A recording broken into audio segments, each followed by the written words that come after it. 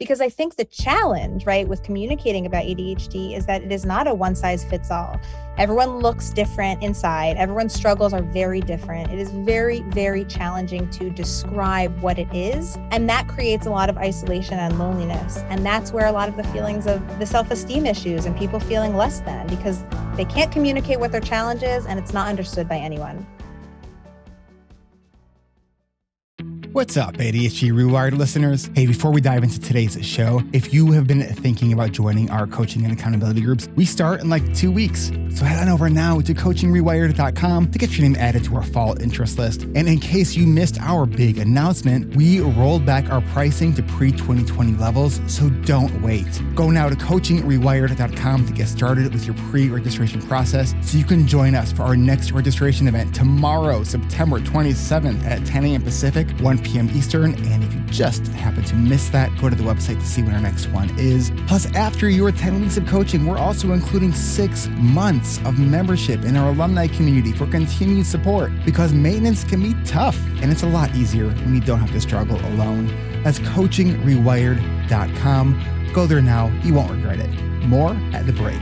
Now, on with the show.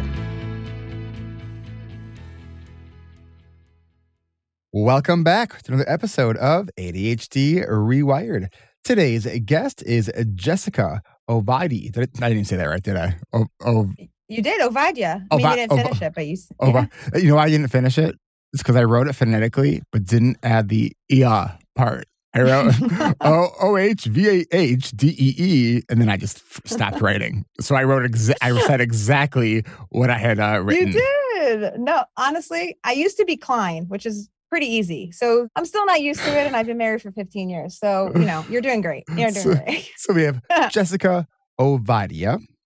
And Jessica is a healthcare communicator and a problem solver with a decade of experience helping clients articulate their message through engaged interactions, artful language choice, and thoughtful strategy. Jessica has a Bachelor's of Science in Communication from New York University and a Master's of Public Health from Emory University.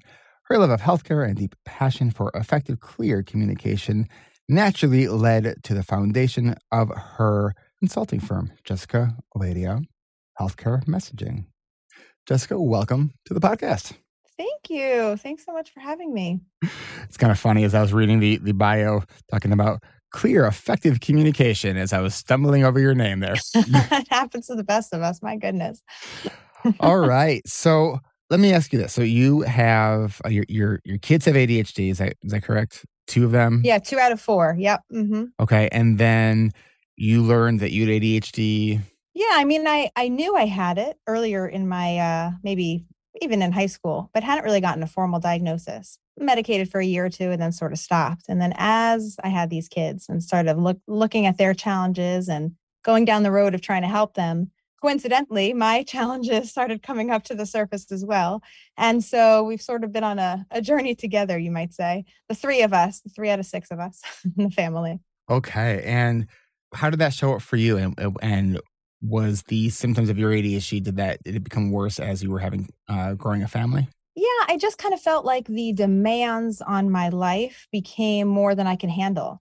I always really prided myself on someone who, yes, had some challenges like all of us do, but with lists and processes, I was sort of okay. I got by. I always had to work harder than my friends in high school, but, always got that B+. So it was never something that was glaring me in the face as a problem. I always just worked hard and it kind of figured itself out. And I was getting to a point in my life where there were just so many demands, professional, personal, and I felt that I could have an easier life. I felt it. And as I was trying to help my kids with some of those similar issues, challenges, obviously in a very different way, I started asking myself those same questions. Okay, what can I do here that I'm not thinking of or that I haven't done in the past that can help me and make it better, easier? So that's kind of where it was at that time. So did you at some point then in the last, recent years, sort of realize that you had ADHD and then start to kind of take that more of an active management approach? Absolutely. I would say growing up, I actually thought that I was someone that had anxiety. I knew, okay, I have some trouble focusing. But I always thought that anxiety was the thing that was pushing me. And again, in taking my kids through their evaluation and physicians and medication, et cetera, started talking to some physicians for myself and really uncovering that so much of my unmanaged ADHD was where the anxiety was coming from. And so I started to kind of think differently about how I was as an adult and how I got there, and try to sort of unlearn those patterns that I sort of developed, and yeah, kind of get reacquainted with some of those challenges that I had defined for myself that may or may not have been, there for that reason.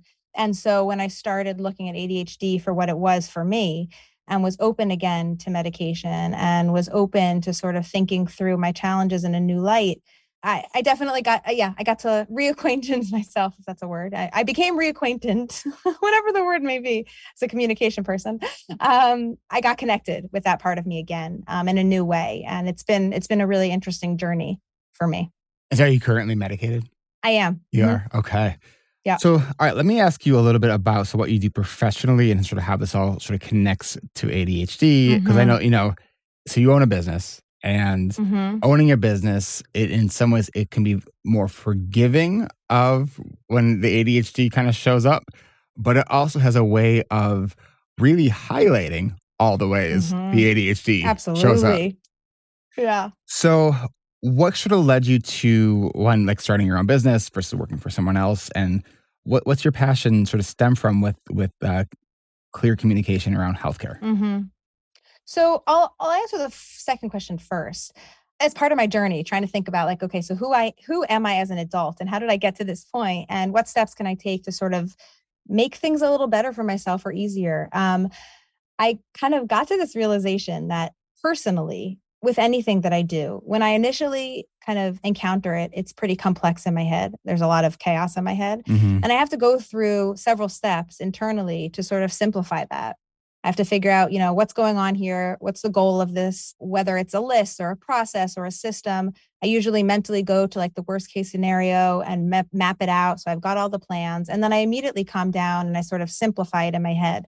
And I realized that so much of the expertise that I give over in my professional life is that same process in healthcare. Now, I have an interest in healthcare. I grew up with physicians as parents.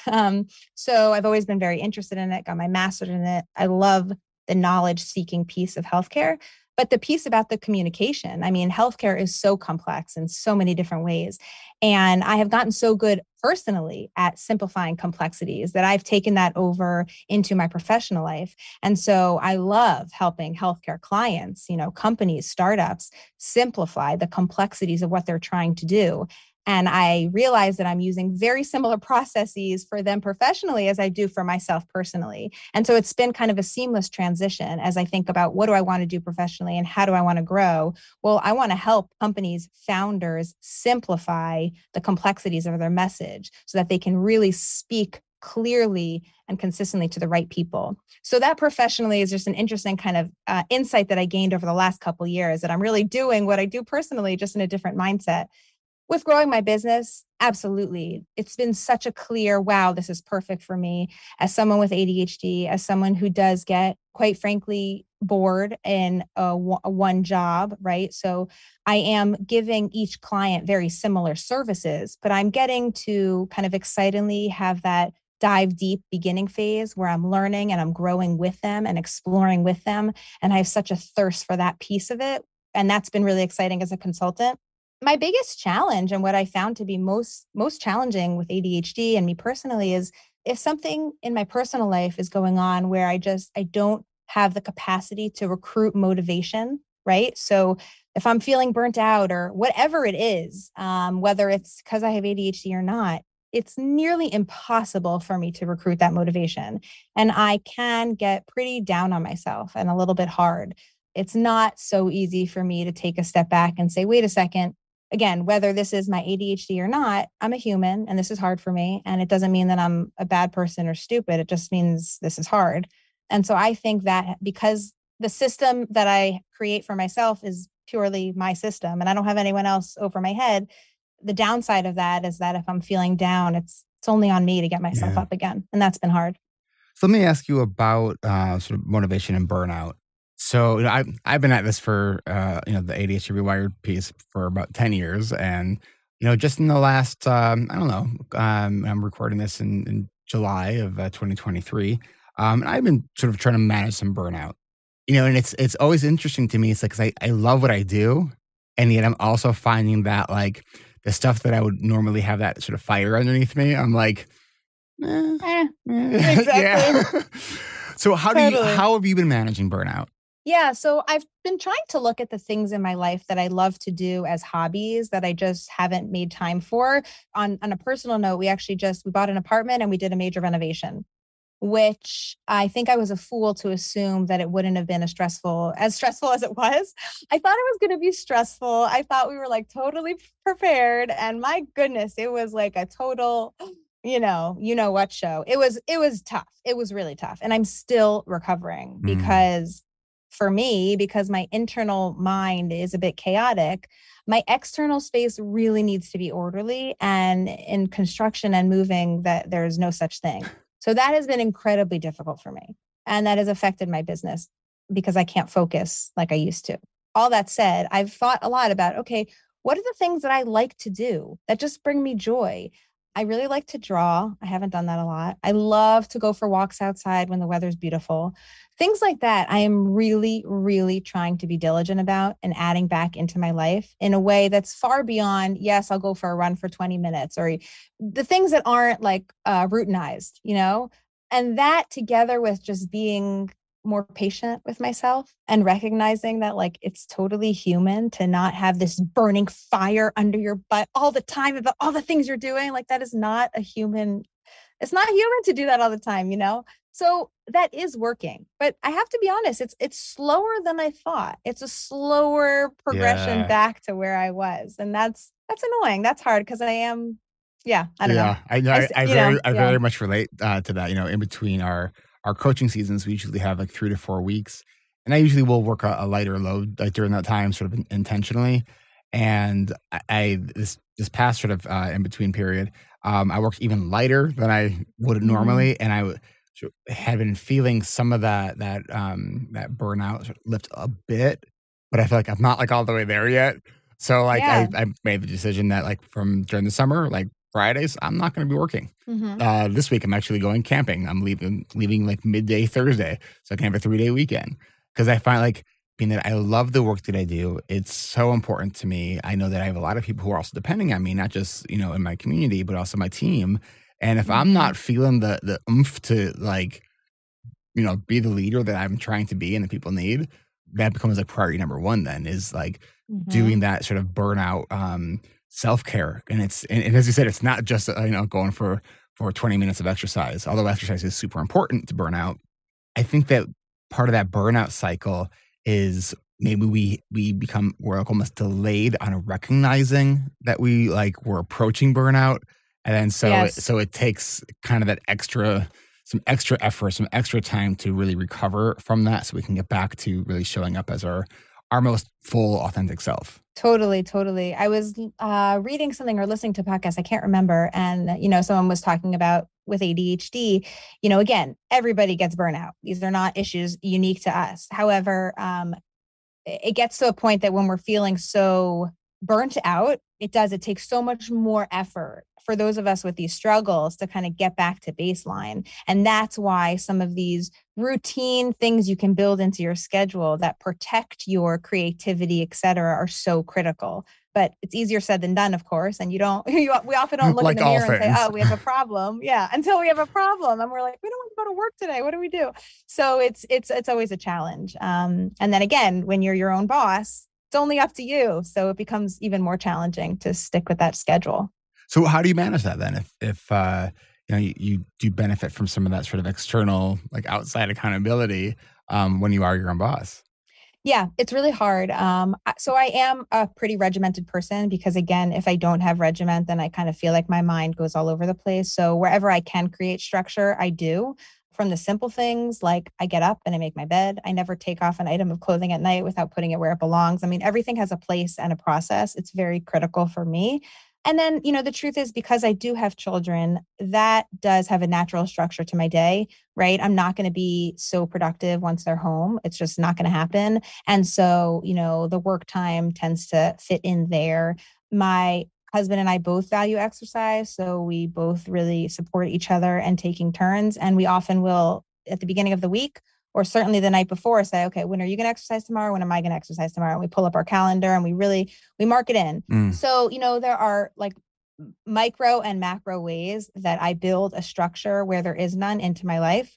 Even looking into the summer, I mean, I can work from anywhere at any time. My kids are in camp some days, not in camp other days. And I create structure when there is none because yes, I'd like to say it's great for the kids, but it's great for me. So that's, that I lean in heavily to that. And it helps me and it has definitely served me. The part that I'm not great at, that I'm really working on, is in times when I'm feeling like, yes, I have a structure, but I'm looking at the computer screen right now and all I see is blurry lines. I cannot read or process. I think the previous me would look at that and then start crying. And the current me says, okay, this isn't a good moment. And I kind of close the computer and I'll go for a walk or I'll take a shower. I still don't feel great about myself in those moments, if I'm being honest, but I'm recognizing that pushing through will just make it worse. Was there anything that you could identify that helped you start making that shift? As I became a mother and watched my kids struggle and wanted to, very much improve their struggles as well as our family life because of their struggles, I immediately kind of dived into, okay, like what can I do here to help? Right. So I read the books. We've gone to like parenting therapy to try and help us because nobody knows how to be a parent. You're just given a kid and you got to kind of figure it out. So I've always been very into like, okay, there are things that we can do to change a situation. And so I take that same approach with myself. Anytime I'm having a struggle or I'm feeling ill feelings toward a friend or someone else, I'm like, you know what? I could change the way I feel. I don't need to change the external circumstances. And so I've always been very good, thank God, at kind of looking at myself and figuring out ways that I could change my perspective. And so I use those same techniques here, right? So if I could decide that I'm just going to continue to be sad and upset and frustrated, or I could work on recognizing I have a challenge. This is who I am. What am I going to do about it?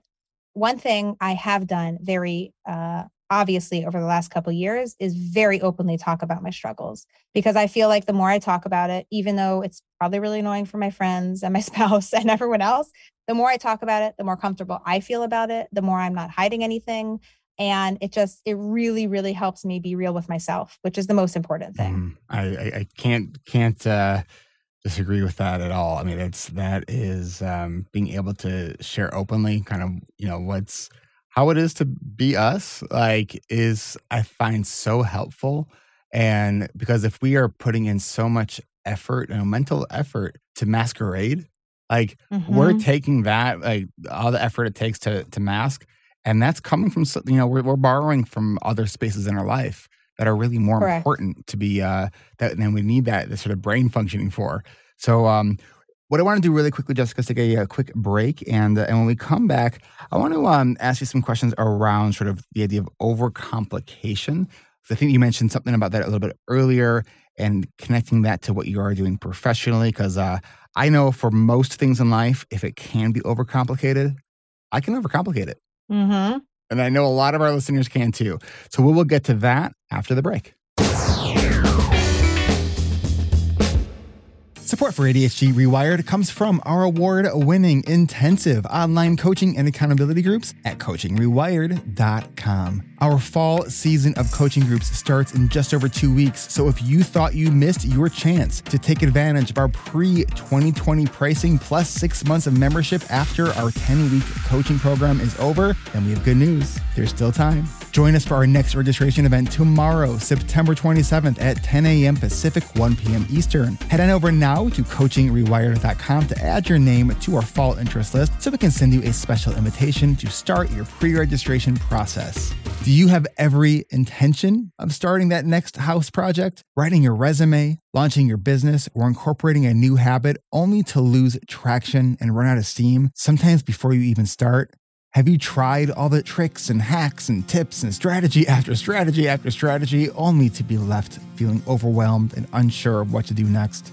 If you're sick and tired of trying harder, want to work smarter, ready to try something different, and you can fully commit to 6 to 7 hours a week for our 10-week intensive coaching program to work with other adults with ADHD who truly understand the challenges we face, then this is the group that you have been looking for. Go to coachingrewired.com to add your name to our fall interest list so we can send you a special invitation to start your pre-registration process. That way, you can join us for our next registration event tomorrow on Wednesday, September 27th at 10 a.m. Pacific, 1 Eastern. And if you missed that session, go right now to the website to see when the next time you can register is, because who knows, based on when you're listening to this, it could be tomorrow. And as a bonus, when you join our fall coaching sessions coming up in just 2 weeks, you'll also get access to our annual 5-week series on yearly planning that starts at the end of November.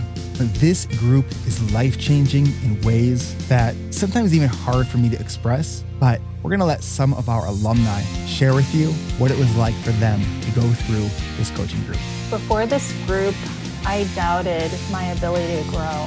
I came to the group feeling stuck.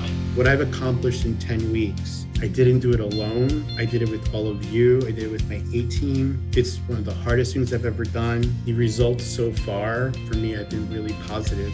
You realize that trying to find better tools isn't really just the only solution. It's finding a community, finding people, and finding support, and learning how to ask for help and learning how to give help better. I think that really helps make a difference. The thing that I learned was I have a place in this world. They just taught me to be compassionate with myself and to say, hey, this is a process. This is the starter toolkit along with the boot camp. Everyone in the group who's talked about their issue, we all then become invested in wanting to see them grow, and by proxy, wanting to see ourselves grow. I can continue to learn and relearn the techniques that have been shared with me here and continue to receive the support that I've gotten here, which I also didn't know I needed, but I'm so grateful for. I came in expecting to get a tool belt, and then I take those tools and get with me, but I feel like more of a different person who has tools that I can use. So thank you, all of you, for such a wonderful experience. It's just been such a joy. This community is amazing, and I feel like I've found purpose. If you're thinking of joining this group, I would say absolutely do it. 100%, you will not regret it. You'll gain such a greater understanding of yourself, and you will find a community just jumping out of their virtual chairs to support you. You get out of this program what you put into it. Be ready to be open, honest, and vulnerable with both yourself and your group. You are only cheating yourself if you don't, and there is a huge potential for growth if you do. I really appreciate everyone. Thanks, everyone. Don't wait any longer. Do this for yourself. Go to coachingrewired.com, get your name added to the interest list, and we will see you at our next registration event. That's coachingrewired.com. Finish off the year with a bang and get ready to make 2024 your best year yet, because we're going to help you get your year planned and get you started on the right track. It all starts at coachingrewired.com.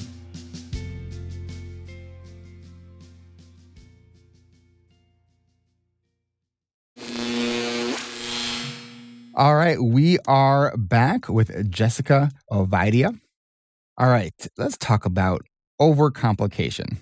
So I think my favorite topic. Yes, so many of us have this tendency to overcomplicate things. And one of the things for myself I've learned to do is, it's more that those self-reflective questions. If I ask myself, am I overcomplicating this? 99% of the time, yes. If that question just emerges organically for me, I'm overcomplicating it. And I think sometimes, not even just for my manage my own life, but how we communicate to others. We overthink things and think, and it can be kind of crazy making, right? How do you help people and yourself sort of recognize when we're overcomplicating things, and how do we simplify things? Yeah, I think, the first thing I do personally and counsel professionally is to think about who is your audience, right? So in our own minds, it's us. Okay, fine. But it could be your kids, your spouse. With my clients, it's often the consumer, the end user, the patient, the provider, physician, whoever it is. who is that user or that audience, and what are their pain points, or what are they thinking about at that time? Communication is only successful communication when what you have said or what you've sent is received by the other person. So speaking is not communication. That's just one part of it, right? Just hearing or listening is also not communication. So in order to have successful communication, you have to really understand who you are talking to and what are their pain points? What are the things that they're thinking about? Personally, it might not be a pain point, right? You might just be having a conversation with a friend, but what are they thinking about that day? What's going on in their life? Approaching every conversation with that in mind first will always get you to that goal first. It will build that connection. And once you have that, that really strong connection, organic communication, organic dialogue flows so much more simply.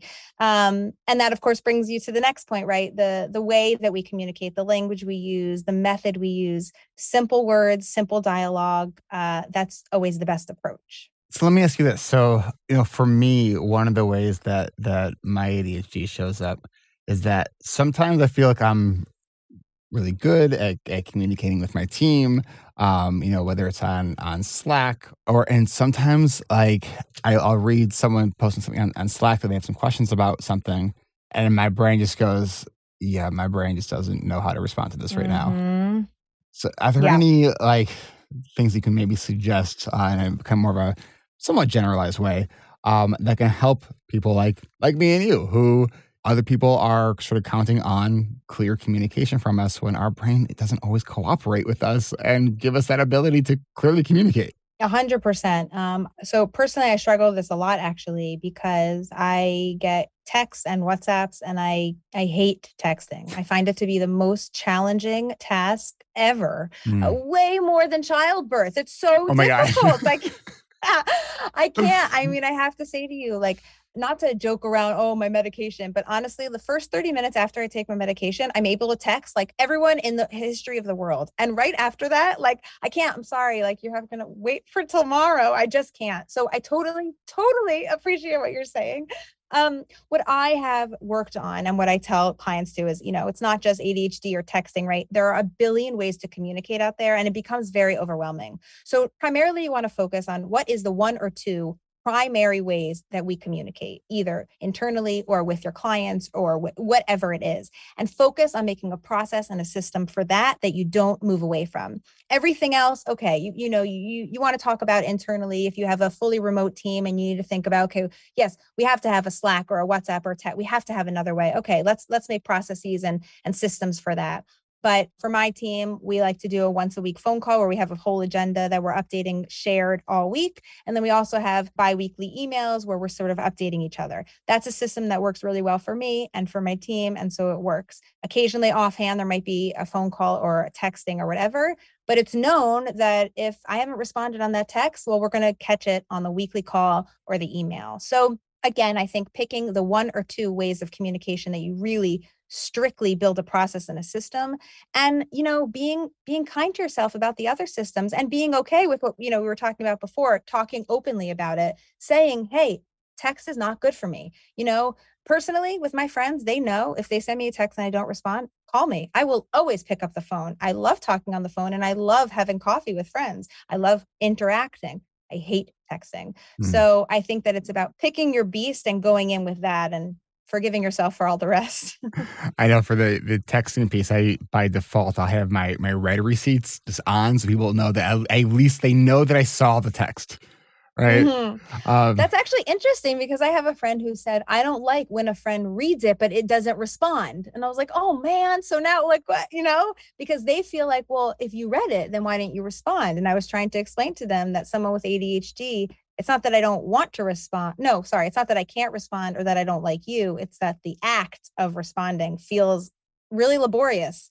And she couldn't relate. So tried to break it down for her. And then, that whole thing where we spend, 5 or 10 minutes trying to craft this perfect text response and it's not really coming together. So then we just give it a thumbs up emoji after deleting everything we wrote. Exactly. And that's, I do find that's one of the challenging things is that it's that intermittentness of our brain cooperating with us on how we are expressing ourselves, especially in writing. That's how one of my bigger challenges. Okay, so how do you help people who have a message focus on keeping it simple? Hmm. So it does go back to the audience. So first and foremost, who are you talking to and what do they feel? Then you think about your message. What do you want to say to them?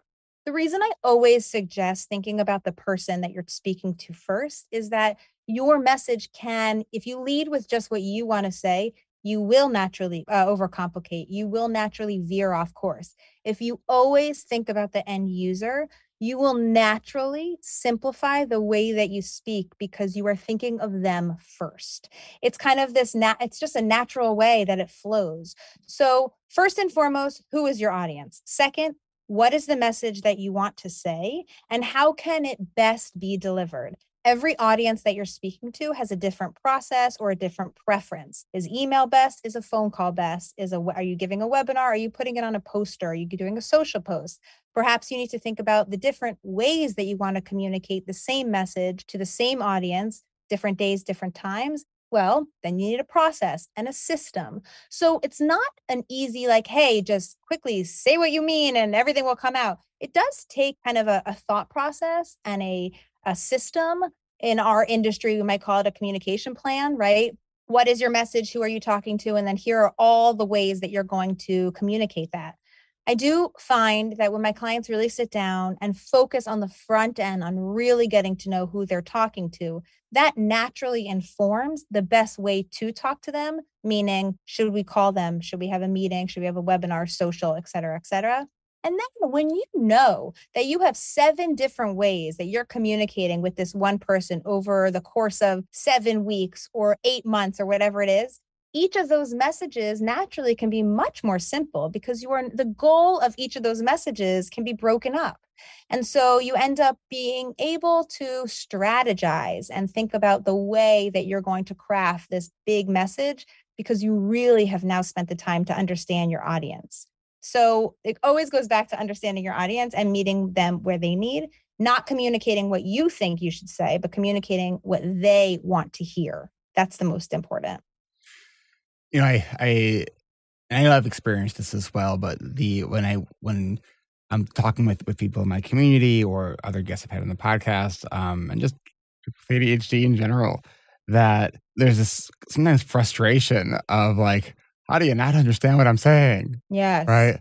Like, what are some questions that you think could be helpful for us as people with ADHD that we could ask and sort of own that question or those questions that we can ask to sort of make sure that we are coming off clearly and being understood?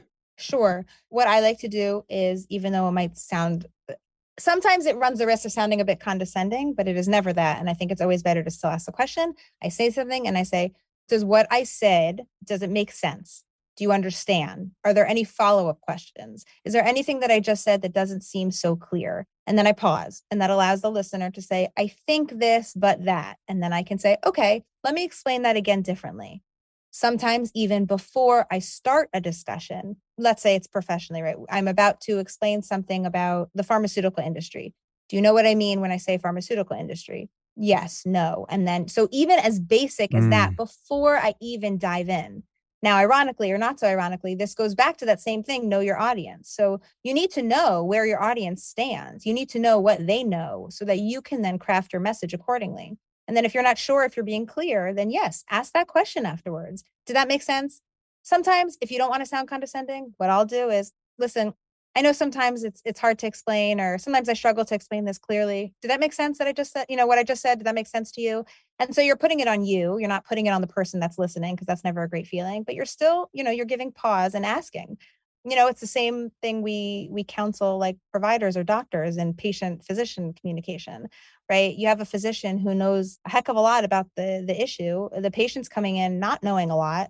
Well, the physician needs to explain it and then pause and ask another question, and give the patient enough time to say, I get that and I don't get that. Please re-explain. So I think it's very similar. So one of the things I'm trying to do right now with ADHD reWired is to create, and I've always had a hard time with creating short form content. Line of, I would have written less if I had more time, right? Yes, is always resonated with me because it's like, 100%. And I enjoy long form content. I enjoy like longer conversations.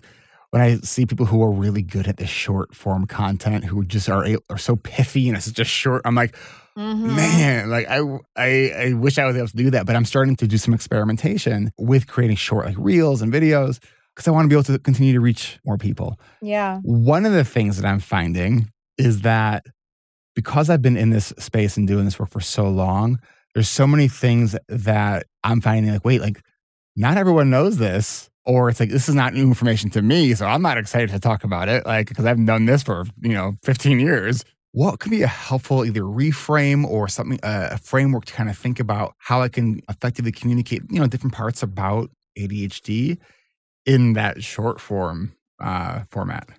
First of all, what you say very much resonates for me. A lot of time my content is short and I still need to charge because it takes a lot more effort, a lot of expertise. I often think about it as a math problem, actually, that you know who you're talking to, you know what you want to say, and you need to get it into a very small sentence. And so every word that you place in that sentence has to pack meaning. It has to be incredibly purposeful.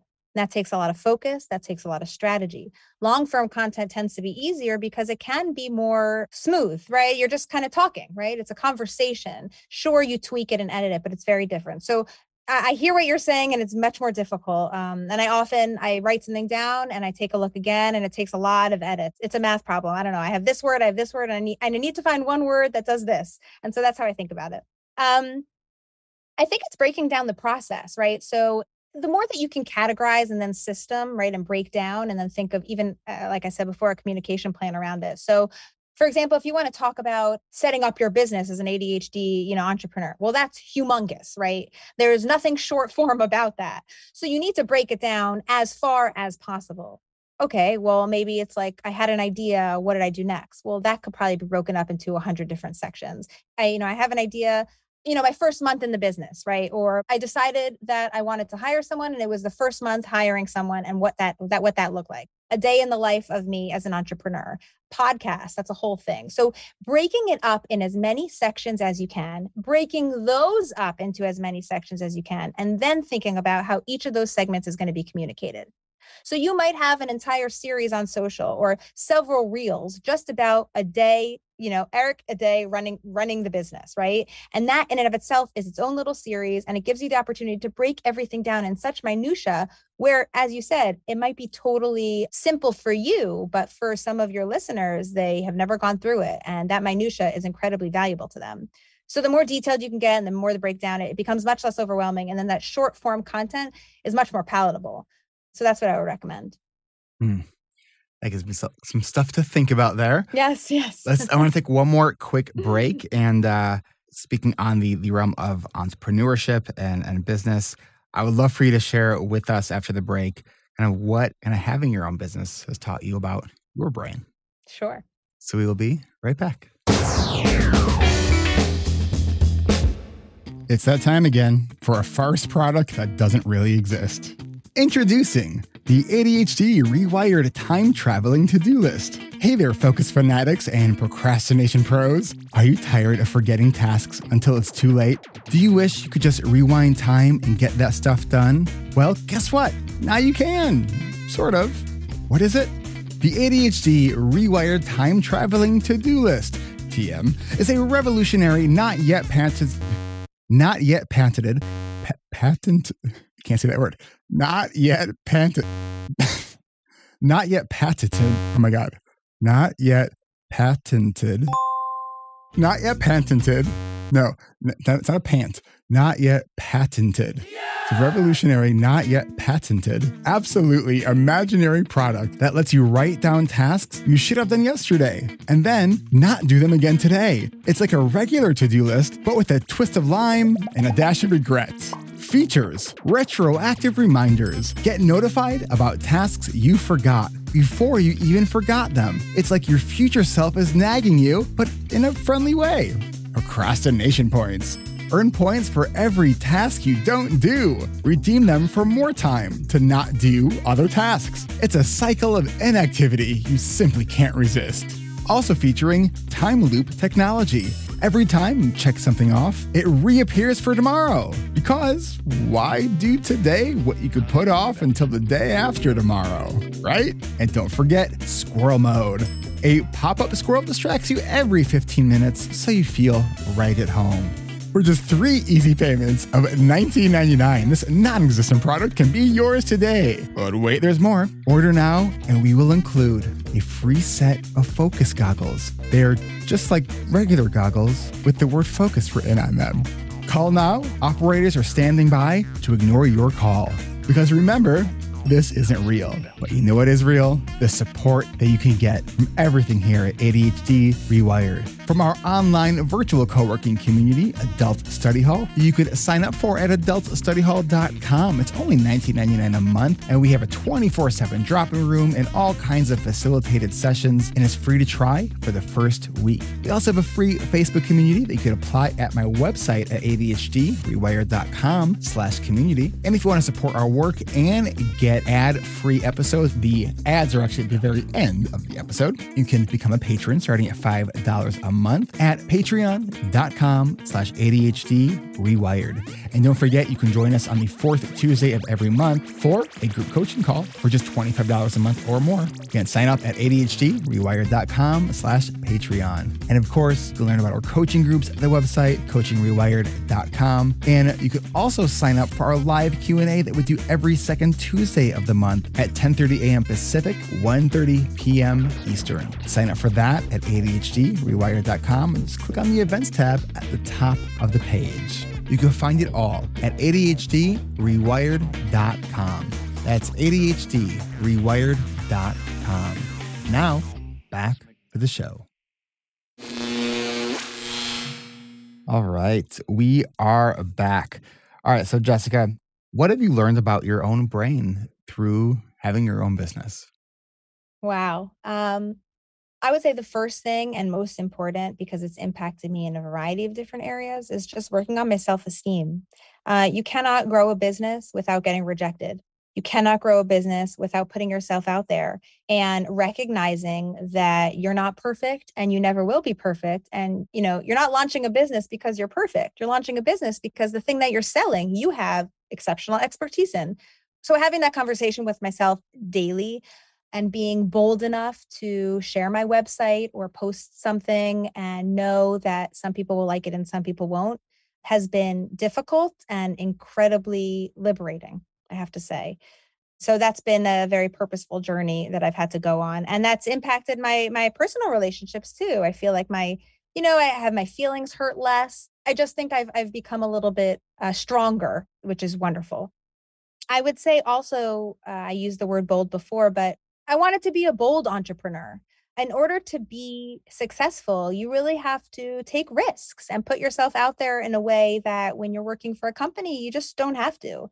And so anytime I've been afraid of something, I have told myself I need to do it, because typically growth is on the other side of fear. That has really helped me become bold. And I'm Do you have any excited specific about stories that you can share about being bold Yeah. recently?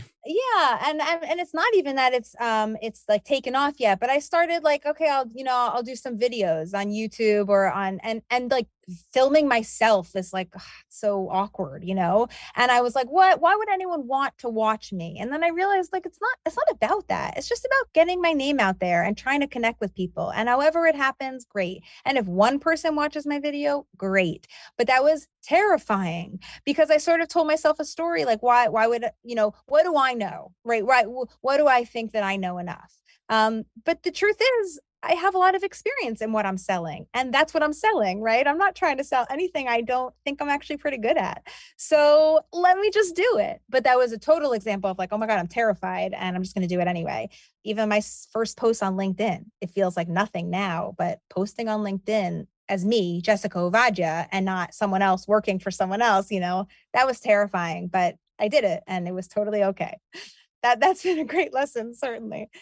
And then I just think I always enjoy meeting and talking to potential clients. And I have leaned into appreciating those initial calls because not every call turns into business, and that's totally okay.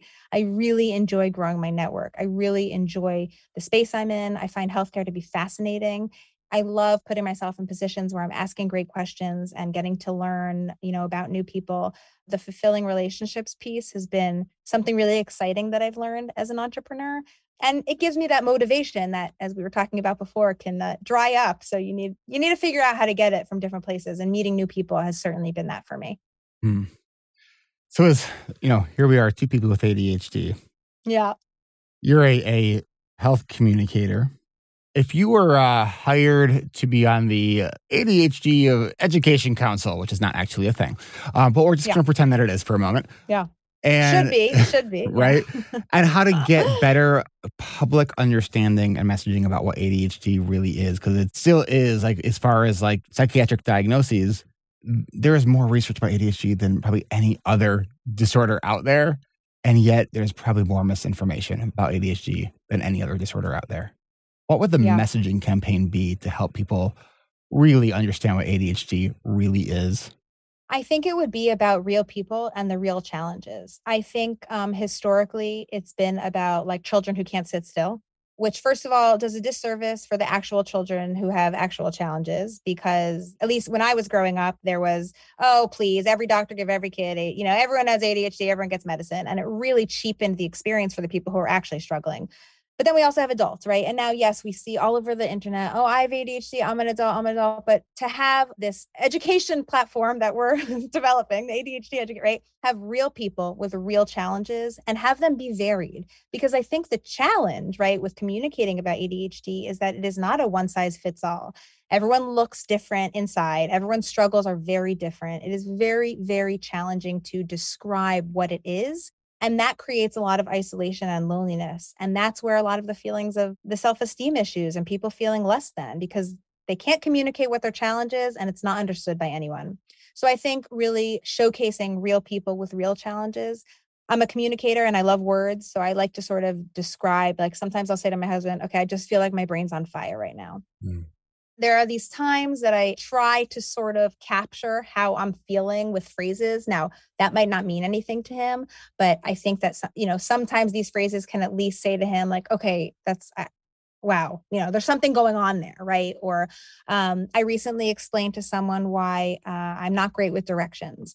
And sure, I could become great with directions, but the amount of brain space that I would have to take from other things to focus on that, and I wouldn't be good at it. I know I wouldn't be good at it. So I would have to take a lot of energy to focus on something that I won't be good at when I'm going to focus on other things that I can succeed in, because it's not worth it. But even describing that, my friend said, wow, I didn't know that that's a thing with ADHD, right? So real people with real struggles, really articulating what's going on in here, I think would be so valuable to the community and, I don't know, to everyone at large. It would help us all, I think. I'm curious, personally, what your thoughts are on sort of the positive, I sometimes look at as a little bit of toxic positivity piece of ADHD. Like the ADHD is a superpower. Yeah. What are your thoughts about that? I think for a lot of people, it probably makes it feel belittling, right? Because you wouldn't say that about really any other disability. You wouldn't say it's a superpower, at least not what I hear, right?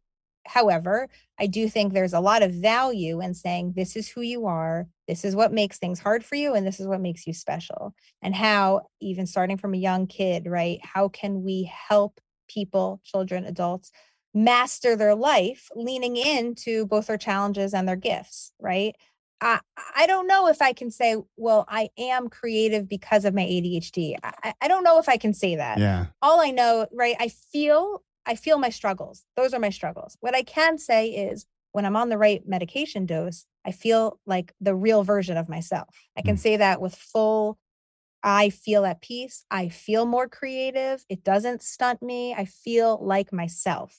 Would I feel that way with or without ADHD? I can't tell you. And I'm not sure that anyone who says, I am who I am because of it, I don't know, right? But I also am a very strong believer that we can't blame the things that we have, right? For our life. We have to take responsibility and access the resources that we have and try and make it a little bit easier, knowing that some things, yes, are more difficult than others. And that's our life. And so we have a choice to make, not to sound insensitive. Like I think. No, but I think that's a really, to me, a healthy kind of growth-minded perspective to say, okay, so I have ADHD or whatever it is, and say, this is hard. What can I do about that? Versus, right, this is hard because I have ADHD, period. Right. What good is that, right? Like, where do we go from there? Exactly. I think I'm pretty gritty and I think I contribute my grit to the fact that school didn't come easy. Like just basic things that came easily to other people weren't easy for me. And so, yes, I could say, so that's my superpower, or maybe I could say I've had to work harder, which in some cases totally sucked, honestly, but it's made me someone who's not afraid of hard work, who's not afraid of a challenge, who's excited about an opportunity for growth, who has that mindset, that's growth mindset. So I think there's a billion ways to look at the same issue. And it all comes down to, so how do we want to live our life with it? And I've chosen this approach, but I don't judge anyone else who has a different approach, obviously, because it is a lot of struggle. There's definitely a lot of excitement and beauty that can be had. I'm just not sure that ADHD is beauty on its own, I guess is my takeaway. I don't know. Yeah. I mean, and listeners might have, some different thoughts about that, which is fine, which is why, which is what community is, right? It's like we have this exchange of ideas. I'm sharing what's true for me. You're sharing what's true for you. All of our past guests have done the same, and try to come together and have this sort of collective conversation to have a deeper understanding of this lived experience, which is living with ADHD as an adult. Absolutely. And I think ultimately we are who we are. And I don't know if I can point to it's because of this or because of that. I don't know. But yeah, I mean, I've had a lot of struggles and I've had a lot of blessings. And for whatever reason they are, that this is who I am. So I guess that's it. All right. Your website is at Jessica Ovadia. So it's OVADIA.com. Any final thoughts that you want to leave listeners with? No, I mean, I think the community you've built is really incredible. And it is always wonderful to connect with others who have similar struggles. We all have very different approaches to how we want to handle it or how we can, but it's so critical to not feel lonely through this, because there's a lot of us struggling with these things, and we're all trying to live the most productive, healthy life we can. So it's great to connect. It's great to be here, and I appreciate it. Well, thank you. And we will put the link to your website on the show notes. And for our patrons, I'm going to ask two more questions as we come to the outro here, but we will include those questions for our patrons. So if you're curious about what those questions are, become a patron. Thank you so much, Jessica. No problem. Thank you. This is Eric Tivers. Thank you for listening, and congratulations for making it to the end. ADHD reWired is more than just a podcast. We are a community focused on learning, growing, and connection. The website is ADHDrewired.com. You can find time-stamped summaries and additional resources for each episode. Apply to join our free and secret Facebook community. Learn more about our award-winning intensive online video-based coaching and accountability groups. Join the Adult Study Hall virtual co-working membership community. Find all the other podcasts on the ADHD Rewired podcast network. Sign up for my email newsletter to get exclusive content that you won't hear anywhere else. And use the search tool to find episodes on specific topics. You can do all of this at ADHDrewired.com. While you're there, click on the Patreon button. If you are a regular listener, consider making a monthly contribution by becoming a patron. If you are able to financially support my work, it would mean a lot. This show is free to you, the listener, but it's not free to produce. Plus, patrons get cool perks like ad-free episodes and access to recordings of coaching calls, and $25 a month patrons can join me once a month for a group coaching call. You can follow me on Twitter at Eric Tivers. You can like our Facebook page at facebook.com/ADHD rewired. If you're a coach, therapist, or related professional, connect with me on LinkedIn at linkedin.com/Eric Tivers. Subscribe to ADHD Rewired on YouTube to see selective interviews and other videos I've made. Podcasts change lives. You can make a difference in someone's life by spreading the word about this podcast. Mention it in your online communities on Facebook, Twitter, Reddit, or wherever you hang out online. And be sure to share it with your friends, family, your therapists, your coaches, doctors, siblings, parents. And if you, your coach, therapist, doctor, or ADHD support group leader would like a pack of podcast postcards to hand out, you can request those at the website, ADHDrewired.com. If you are a member of CHAD, ADA, or any other ADHD support group, please be sure to tell them about this show and all the shows on the ADHD Rewired Podcast Network. You can even show them how to download it on their phone. And if you really loved this particular episode, please hit share on your podcast player. I'm only one person, and I do count on you to help spread this message. One of the biggest things that you can do to support this podcast and help other people discover it is to leave an honest rating and review on Apple Podcasts or any other app that supports reviews. And don't forget to hit subscribe so new episodes are automatically pushed to your favorite podcast app. Looking for more ways to listen and learn? Get a free audiobook and a 30-day free trial at Audible by going to audibletrial.com/ADHD Rewired. Here is my list of must-listen-to audiobooks updated July 2021. Nonviolent Communication by Marshall Rosenberg. Attached by Amir Levin and Rachel Heller. Atomic Habits by James Clear. The 5 Dysfunctions of a Team by Patrick Lencioni. Crucial Conversations by Carrie Patterson. The Coaching Habit by Michael Stainer. The Body Keeps Score by Bessel van der Kolk. Rest by Alex Sujong Kim Pang. The 5-Second Rule by Mel Robbins. Make It Stick. The Science of Successful Learning by Peter Brown. The Productivity Project by Chris Bailey. Meditation for Fidgety Skeptics by Dan Harris. Change Your Questions, Change Your Life by Marilee G. Adams. I always recommend to my coaches and admin that they read that book. The One Thing by Gary Keller, a required reading for all of our coaching group members. Procrastinate on Purpose by Rory Baden. The 4 Tendencies by Gretchen Rubin. The Art of Asking by Amanda Palmer. And if you're looking for something a little bit more magical, I have fallen in love with the Harry Potter series, and the narrator, Jim Dale, is amazing. And of course, if you haven't yet boarded the Brene Brown bus, all of her stuff is great, starting with Gifts of Imperfection, Daring Greatly, Rising Strong, and The Power of Vulnerability. And if you're an entrepreneur or leader, be sure to check out her book, Dare to Lead. Do you have something that you would like to share? Click on the podcast tab at ADHD Rewired. Click the button to be a guest at the top of the page and schedule a 15-minute interview. This is Eric Tibbers, reminding you to keep learning, growing, and connecting. Self-care is not selfish. No matter what you get done or don't get done, you are still enough. And no matter how hard it feels, we can do hard things. And we don't need to do them in the hardest way possible. Thanks for listening. I'll catch you next week.